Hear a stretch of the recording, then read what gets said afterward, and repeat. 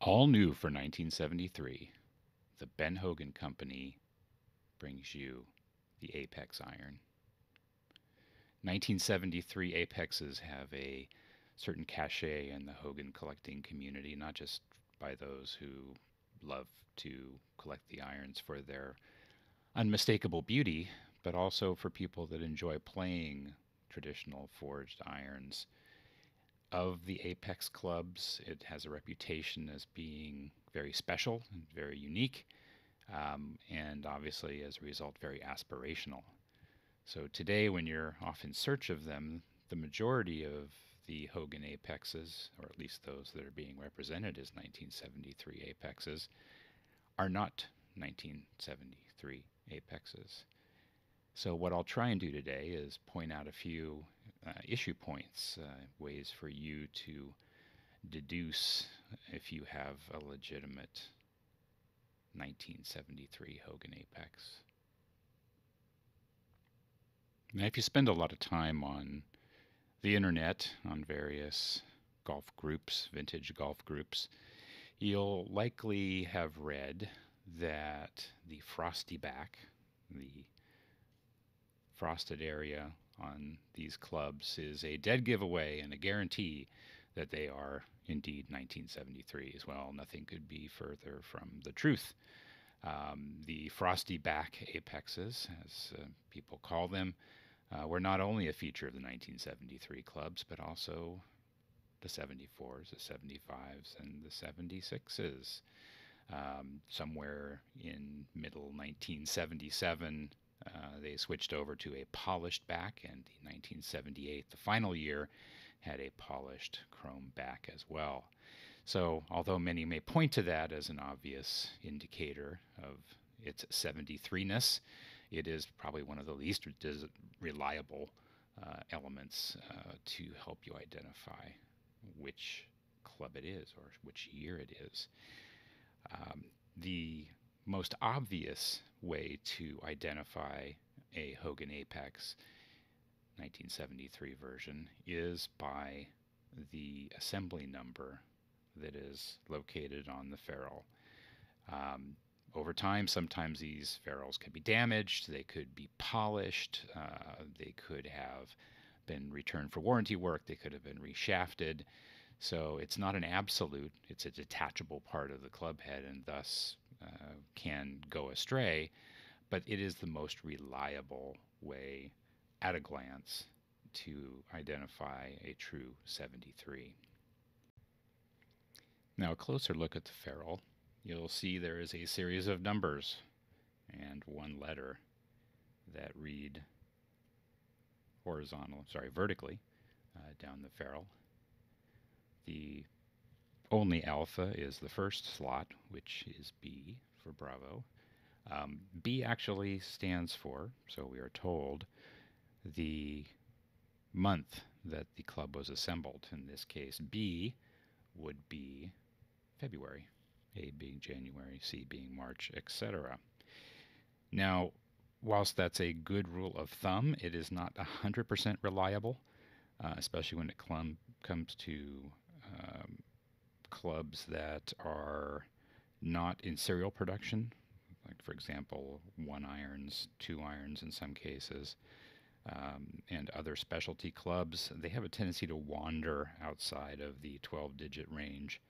And there are also some other special circumstances where you could see the 13th or 14th or 15th letter of the alphabet being used here. We'll get into that at some later time. It's not necessarily germane to our topic here today, but in this case, you can rest assured that that is February. Now, the second digit causes a little bit of confusion. You can see this one says 3, which, as you might think, and rightfully so, represents 1973. The Hogan Company built and issued clubs in the same way that car companies do. The Hogan catalog, happen to have one just right over here, which I'll try and throw into shot without throwing out the focus. That one's from 1969. The price list and the order numbers and information for the clubs came out in July of the previous year. So for clubs for 1973, the orders book, the numbers, the pricing, etc., was issued in July, and those could be ordered in usually August, sometimes as late as September, for October, November delivery, obviously trying to take advantage of the holiday season. So, whilst this is a 1973 construction, there are also quote unquote 1973 apexes where you'll find a 2 in this spot, built in 1972. So that's where some of the confusion comes, because there are 1974 apexes that were built in 1973. People see a 3 in there and they go, oh, must be a 73 apex. Well, it's not always the case. The irrefutable number that you can truly rely upon as an indicator of 73ness are the second numeric, or third digit, and the fourth digit. In this case, it's 52. Now, inside that Hogan order book that I just showed you, all of the clubs, accessories, etc., had a 4-digit stock number. And in this case, in the 1973 catalog, the stock number for the Apex irons with an Apex shaft, which this club has, was 5200. So 5200. That is the prime indicator that this is a 1973 Hogan Apex. Stock number 5200. Following years, these numbers changed. So 1974, and we'll show that in a minute, is 6200. 1975, 7200. 1976, 8200, etc.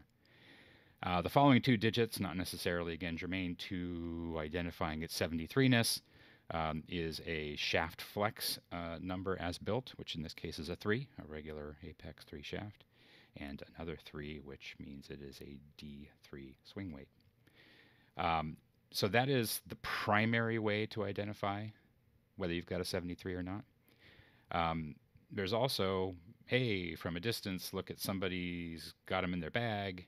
They must be a true stick and a wonderful player to be able to play these.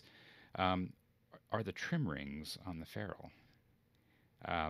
It's a little beat right here, but you can see it is a black, kind of a goldish color, an oxidized gold at this point, a red, and another gold on top of the black ferrule. So these trim rings were part of not only the 1973 clubs, but also the 1972 clubs, and in some cases as far back as 1971. They made a reappearance, these gold trim rings. Later in the 90s, they appear on some edges as well as the Apex grind clubs. But it's also a pretty reliable way to identify that is indeed a 73. A lot of them get damaged, some of them get knocked off. You may see no trim rings at all, but again, if you have the ferrule in place, that's a pretty good way to identify it. Now, another way to identify it well is through the shaft band. You can see the shaft band here has a starburst and a number 3 in it, which, as we said before, means it's an Apex 3 or regular shaft. And if we rotate it, we see it has the prototypical Ben Hogan signature, the words Apex, and that's it.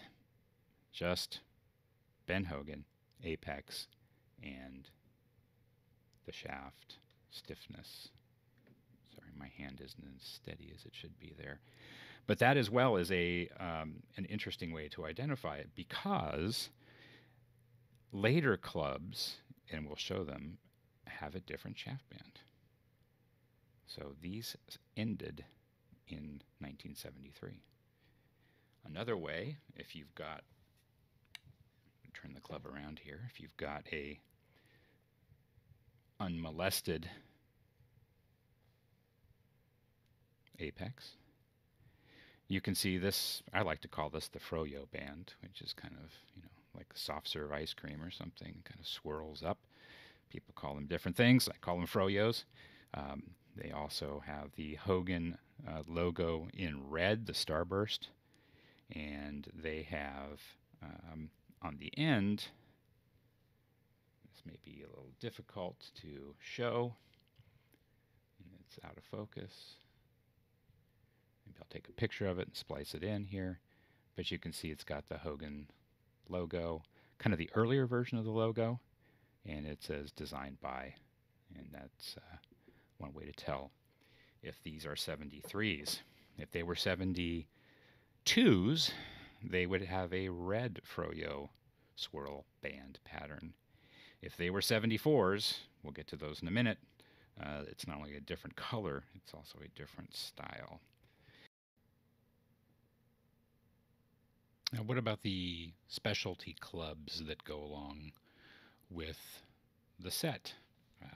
These were not part of ordering a set of clubs, but you certainly needed them.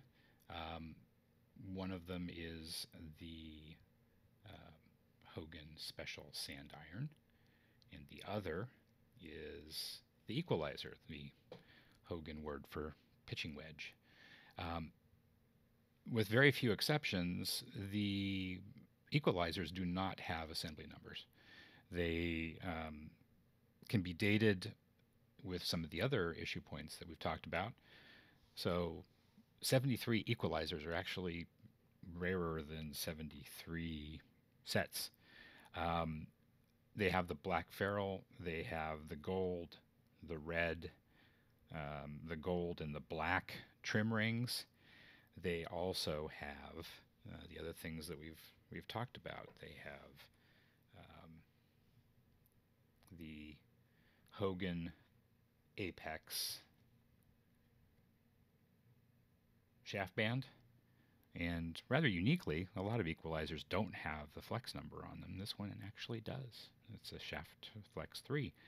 Came with the set that I have, and again, just Ben Hogan Apex. No other indication, and it has the white froyo style with the red emblem.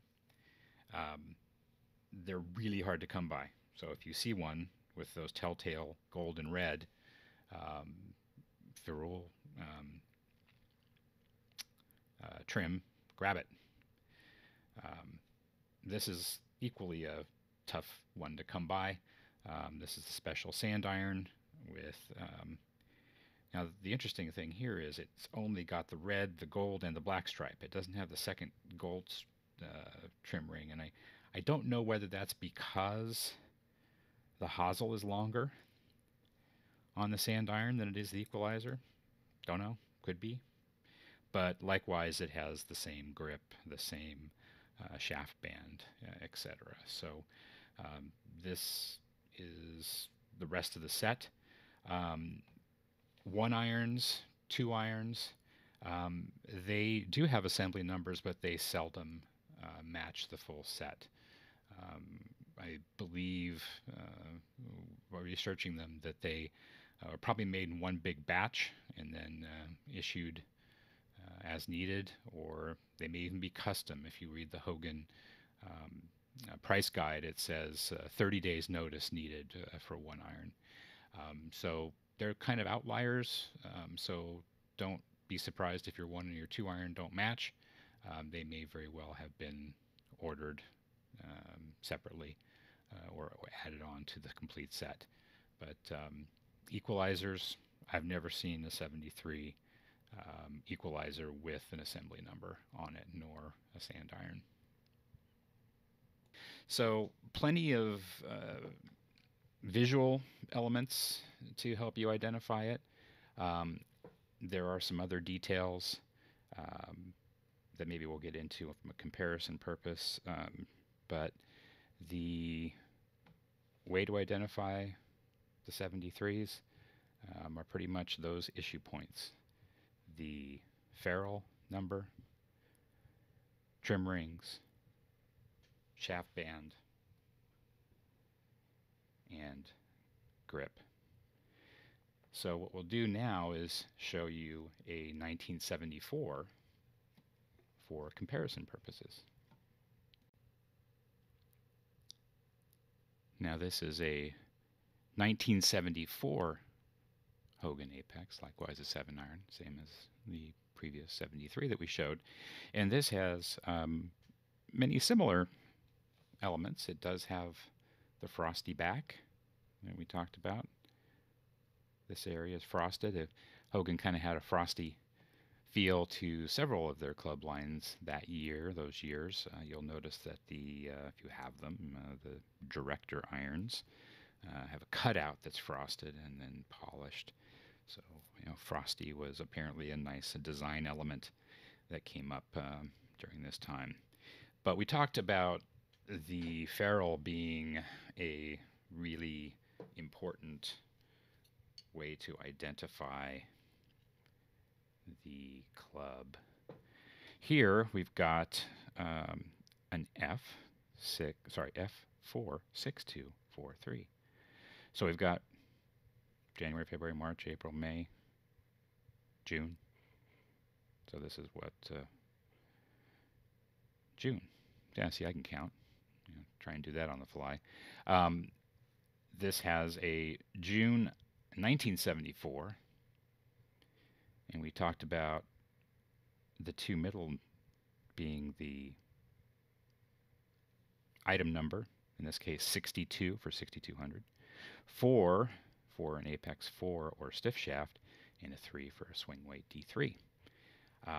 You'll also notice that the ferrule trim rings are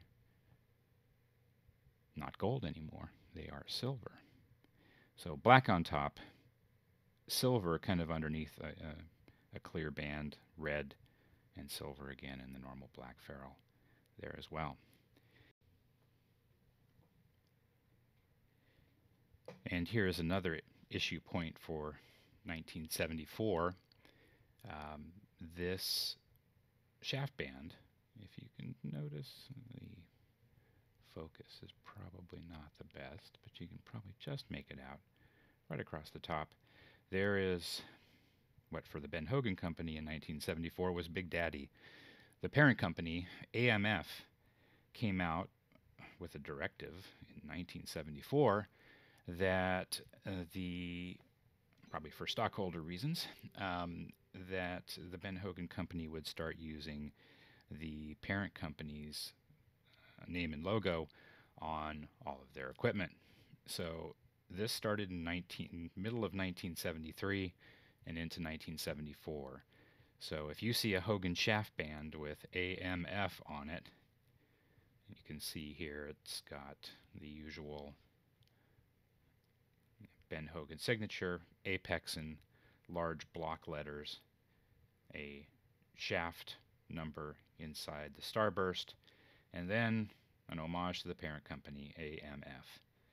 If you see that, that is a 1974 or later Apex shaft. And that carried all the way through as well to the grips on the club. And you can see here, I'll try and center that, the 1974 grip has exclusive with the Hogan, now new for that year, style Hogan. Remember the previous one had a small H, tall H. This one has a more of a homage to Hogan's signature. So exclusive Hogan AMF design on the grips. They are originally black and white. These are a little rooted, but unfortunately it's what's on the club. I do have some others I probably should have used as a better example, but it had, which is the operative word here, the Hogan logo, a white chevron pattern, and then the Ben Hogan signature and the grip collar here as well. So again, that is a way to tell if you've got original grips on the clubs what their vintage is. 1970, mid 1973 and on, um, the AMF logo makes its appearance. Now, the interesting thing that came out as we studied these a little more is over time, the clubs themselves started to change, even though they still carried the Apex name and generally look visually the same. Over time, they were modified, whether that's for playability's sake or the Hogan. There's an interview with Ben Hogan where he talks about bringing out new clubs every year, just like car makers do. Maybe that was just a quest to give the people something new. But I think it gets at the interest and playability of the clubs over time that as the Apex line evolved, the construction of the club changed. And what happened was that this pad at the back of the club, the muscle on muscle, got larger. And when I say larger, thicker. And it moved down slightly. There's a slightly larger lip at the top. So what you had is, I think, a change in playability for these clubs over time. The most narrow muscle on muscle is the 73. And I'll try and put these side by side for you so you can see the difference. But not only the muscle on muscle changed, but the flange changed a little bit too. Now, club to club, set to set, you're going to see some minor changes in the shape there just because they were polished in a certain way. But in general, the forging would have given the club finisher a baseline of what they were striving for here. But when you see them side by side, you are going to see a difference in the way they set up and the way they carry their weight. And although I think this might be a little difficult to see, I think you can make it out. This is 73. You can see the flange is more pronounced and the back pad is comparatively thin compared to the 74. It's got very noticeable lip on the back and a much thicker pad and a slightly less profiled flange at the back. So that may get at some of the desirability and the playability of the two clubs that the 73 carries. Sorry, the 73, I'll point to the 73 here. The 73 carries a little bit more of its weight down low as compared to the 74, which is carrying it on the back. And that was very much people say it's a Ben Hogan thing. It's certainly a Ben Hogan company thing at this time, which was comparatively smaller total blade size with as much muscle as you could put behind where you wanted to hit the ball. And that works for a great player. It works occasionally for a good player, and it frustrates a poor player. That philosophy around how the weight is carried on these irons. So that may get at why the 73 is so desirable. I think it's easier to hit. I hope you enjoyed the quick tour through the 1973, 4, 5, 6, 7, 8 Ben Hogan Apex irons. Can you pick out the 73 from here? I certainly hope you can. It's over there. It's 1973, 74, 75, 76. And you can see as well here just also some additional changes. Maybe we'll delve a little deeper into it without the risk of making this video too long. Things like toe shape and difference in the top line relief of the 73 versus, say, the 75, 76, and the more rounded profile there. with the hope of stacking the weight behind the hitting area, which Mr. Hogan obviously felt was really important. Anyway, I again hope you enjoyed this. If you have any other interest in Ben Hogan irons, um, anything between, say, 1955 and 1990, I'd be happy to put a little video together to talk about the clubs and their nuances. And I hope you enjoyed this today, and I hope you're playing Hogan Forged.